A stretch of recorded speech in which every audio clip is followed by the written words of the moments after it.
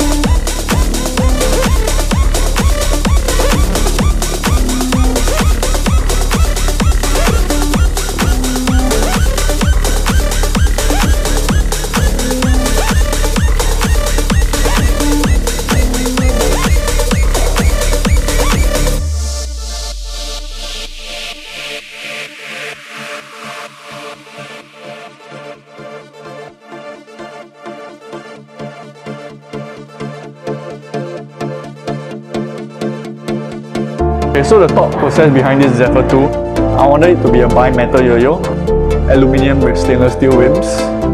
I designed it for the speed player and purely for the speed player. The player is able to execute the trick as fast as possible. What I hope to achieve at True Evolution is that I want to design yo-yos for champions. When they use the yo-yo, I want them to know that it is the yo-yo that will win them contests, and it's the yo-yo that they can depend on. I believe the yo-yo community is still pretty small, but I hope the yo-yo community grows bigger in time to come. It is already growing, and I'm confident that it will grow much more bigger.